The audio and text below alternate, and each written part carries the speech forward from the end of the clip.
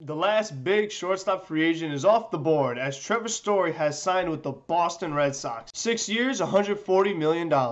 This video I'm going to talk about the Trevor Story signing, my reaction to it, what it means for the Boston Red Sox, and what it means for the rest of the American League East. Because as this offseason has gone on, this division is going to be really tight once again. If you like this video going over non-Mets moves, make sure to leave a like, comment down below. What are your thoughts on Trevor Story going to the Boston Red Sox and the division in general? What order do you see these guys finishing in?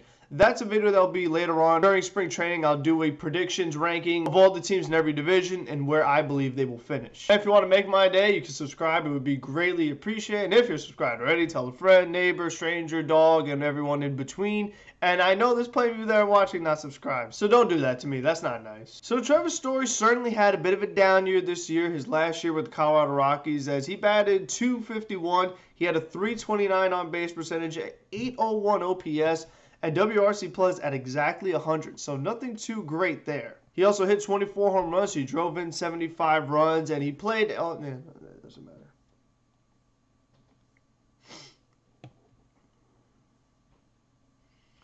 And then when you look at his baseball savant page, XWOBA pretty good. XBA not that good for a guy getting $140 million. And other than that, nothing jumps off the page too crazy besides his speed being really good. However, his outs above average being really low, and that's a metric that is based off of range. So if you have good speed, you think you'd have good range, but it doesn't always necessarily translate that way. And then as expected, being at Coors Field with that elevation at your advantage, Trevor Story's numbers were not as good on the road. He batted .296 at home and .203 on the road. However, he did have more home runs on the road, so that's not a trend you normally see with hitters when it comes to Coors Field. But he's going to get to play at Fenway Park, which is a pretty hitter-friendly ballpark, particularly to right-handers. You can have the Green Monster there with his speed, get a few nice little extra base hits here or there, and I think it's going to be a really nice move for the Boston Red Sox. It never hurts to add another pretty good bat in your lineup, and like I said, this was a down year for Trevor Story. We know he's capable of being much better than this.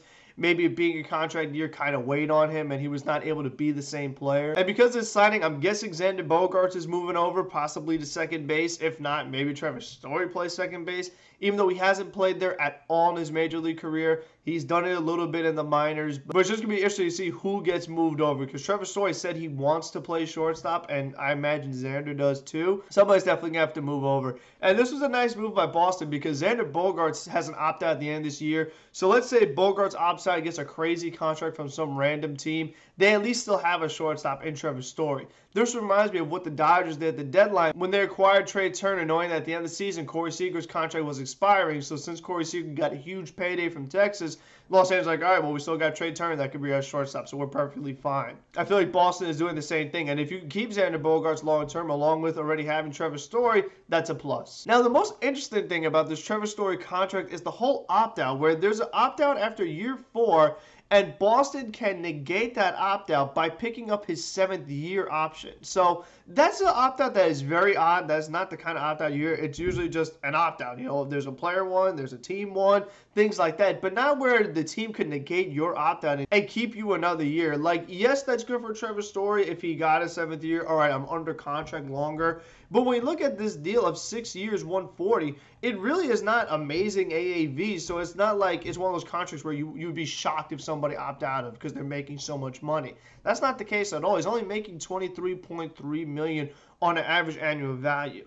Now we'll see if there's some signing bonuses and deferrals and things like that. Average annual value is probably not going to be 23.3 exactly. But if I'm Trevor Story and in the first 3 years I do perform really well, I'd be trying to opt out of that deal so I could get better AAV per year. But if Boston's going to negate that because they're like, wait a minute, Trevor Story's playing really good, we want to keep him that 7th year, then all of a sudden Trevor Story can't get out of that contract. And even just the money in general, you feel like Trevor Story could have got more with all the other deals that we saw these guys sign, you know, like Marcus Semien, like Corey Seager. I know those guys had good years, but still, I mean, Trevor Story isn't that much worse than them. Like I said earlier, the American League East just becomes really exciting. And how about from the Yankees aspect of this? You need a shortstop. Everyone says you need a shortstop. There's a bunch of really good ones available on the free agent market. and you end up with Isiah Kiner-Falefa. I don't really mean to knock Isiah Kiner-Falefa. He's a really good glove. I have nothing against the guy, but let's be frank about it. Compared to these other shortstops that are out there, he's not on the same level as these guys, especially what they could do with the bat. Isiah Kiner-Falefa cannot hit the way a Corey Seager kid, a Carlos Correa, a Trevor Story, a Marcus Semien. And the fact that it was a team in the division and that the Red Sox didn't need a shortstop like the way the Yankees did, it is such a bad look for the Yankees. They really got to pull off this trade with Oakland, get a Sean Manaea, get a Frankie Montas, really help out your rotation because you're going to be facing some very tough lineups. Obviously, you got this Red Sox lineup, which is really hard to beat. The Blue Jays adding Matt Chapman, that lineup was already elite to begin with. Tampa Bay always gives the Yankees a tough time. I thought Baltimore might get Carlos Correa trying to make their team a little competitive, but they're still working on rebuilding, getting more young pieces and going from there. And who knows, maybe these 4 teams could make it in expanded playoffs. That'd be pretty crazy to see all of the non-division winner playoff spots all go to the same division in the American League East. So it definitely going to make some really compelling baseball throughout the course of the season. All these teams facing each other very frequently. I'm excited to see it. The other notable signing that happened last night was Jorge Soler signing with the Miami Marlins, 3 years, $36 million. Good deal for Miami. With the DH being in National League now, you need somebody that can hit, and Jorge Soler can flat out hit. He's a bit of an all-or-nothing power hitter. He's going to hit a ton of home runs. He's going to strike out a lot. He's going to whiff a lot. He's going to chase some pitch that you're like, Soler, what are you swinging at? But when he hits a bomb, you're like, oh, okay, we're good. And of course, just another big bat for the Mets to face, because why not? It's not like we don't have to face enough tough bats as it is. But again, in fairness to Yankee fans or American League East fans, both the National League East and American League East division races are going to be pretty crazy. There's going to be a lot of home runs hit, a lot of crazy things happening. So it's going to be fun to watch. It's going to be a mix of emotions. It's going to be painful. It's going to be sad. So I'm going to rage, and you guys will see plenty of that when we do live streams and things like that. Speaking of live streams, probably doing one later today after the Mets' first spring training game that's actually televised. And the last thing about Trevor Story is that even though we talk about having the bad year, not a great WRC plus, not a great batting average, he still had a 4.2 WAR, and you might not be into WAR, but it still shows that this guy does a lot of other things. With the speed he has, he also could steal bases, so that's another nice element for the Red Sox to add to their lineup. Put some more pressure on the pitchers when they're facing other Red Sox hitters while you have Trevor Story on the bases. You know, he could have the pitcher second guess himself, thinking he's going to go, thinking maybe he's going to steal. So that definitely is another nice bonus to have when you have Story on your team. So again, let me know what you think about the Trevor Story signing, anything else baseball or sports related. And until the next one, be safe, be smart, be healthy, and let's go Mets. Nice job, Boston.